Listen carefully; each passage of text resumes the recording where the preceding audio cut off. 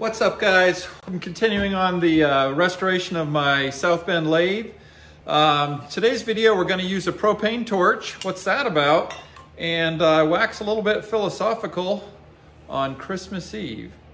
Stay tuned, let's get started. Just love working with these old cast iron parts from the South Bend Lathe.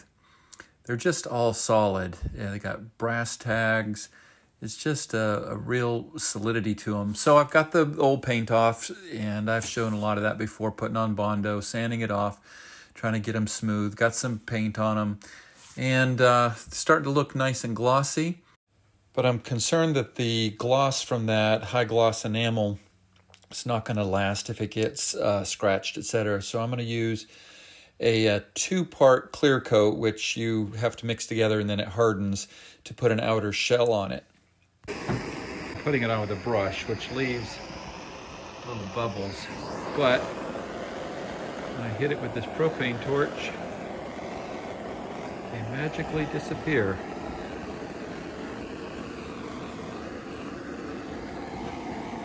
It's not my trick, of course, but it's the first time I've done it, and it's very cool.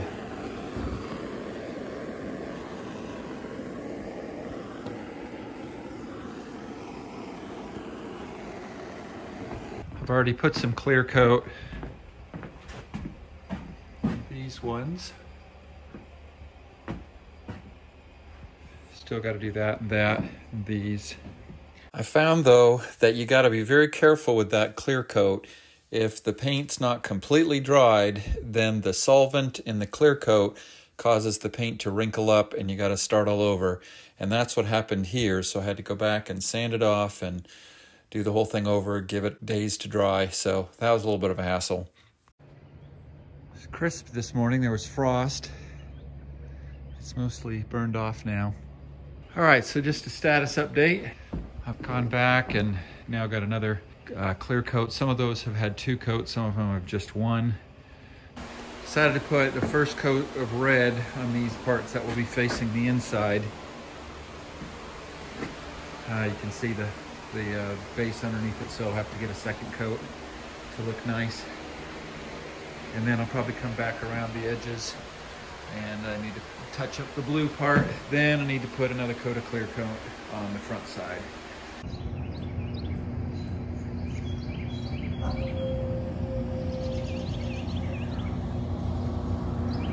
Good morning. I'm going to put a second coat on this red inner door. I think it's kind of satisfying when I have that bright, brilliant color. It really feels like you've done something. As I'm filming this, it's Christmas Eve, which I always think of Eve acting evening, but I guess Christmas Eve applies to the whole day.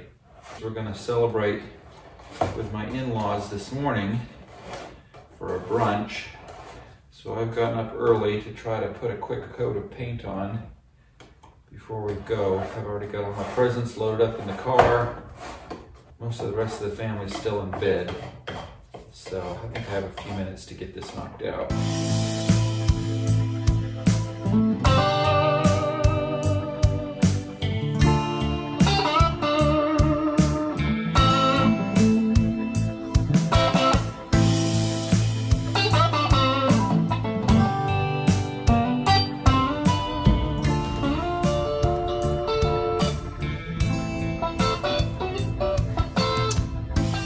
In high school,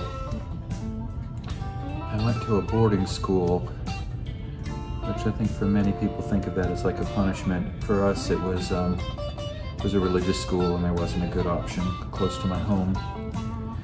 And this particular school was set up because we were there all the time, and they had to keep us busy. They would have us work for half a day and go to school half a day.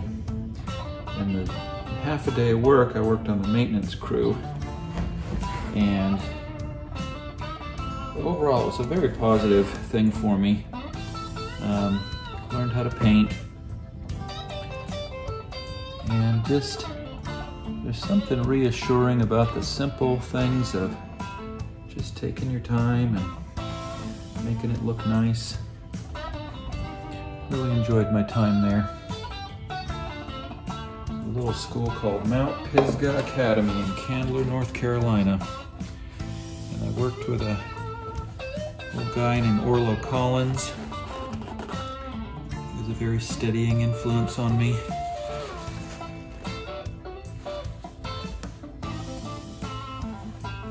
Since passed away, but look back fondly with those times. This is looking very nice.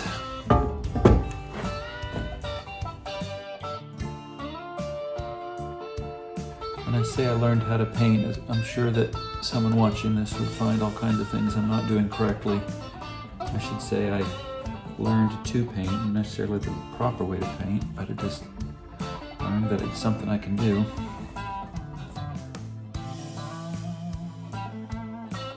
Not to be afraid of trying.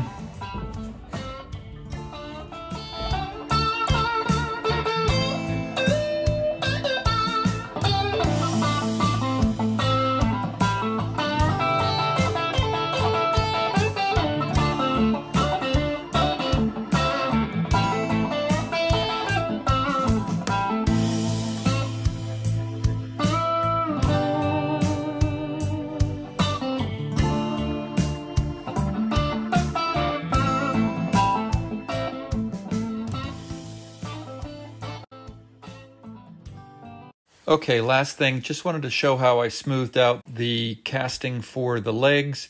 I used the Bondo liquefied with epoxy resin, although I later decided I don't like the epoxy resin, but that's what I did here. Sanded it off, looking smooth, and painted it. This legs I'm fairly happy with. I can see some imperfections there, but I think it'll be okay.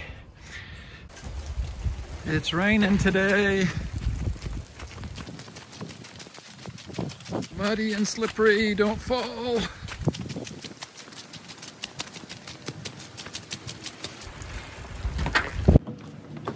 All right, guys, thanks for watching. That's gonna about be it for the small parts of the headstock. For the next video, I'm going to focus on the lathe ways, which is like the bed, kind of from beginning to end. Here's a little sneak peek there. Just going through a final coat of paint. Although we'll still need to get some clear coat on it. But I'm gonna try to go from beginning to end and show that as kind of one topic, even though some of it's been going on in parallel. Anyway, I hope you enjoyed this video. We're making steady progress. If you did like it, appreciate it, give it a thumbs up. And again, I'd love comments. I'm small enough that I'll read and respond to all the comments that come through. And just hope this has been helpful for you and that you enjoyed it. Thanks.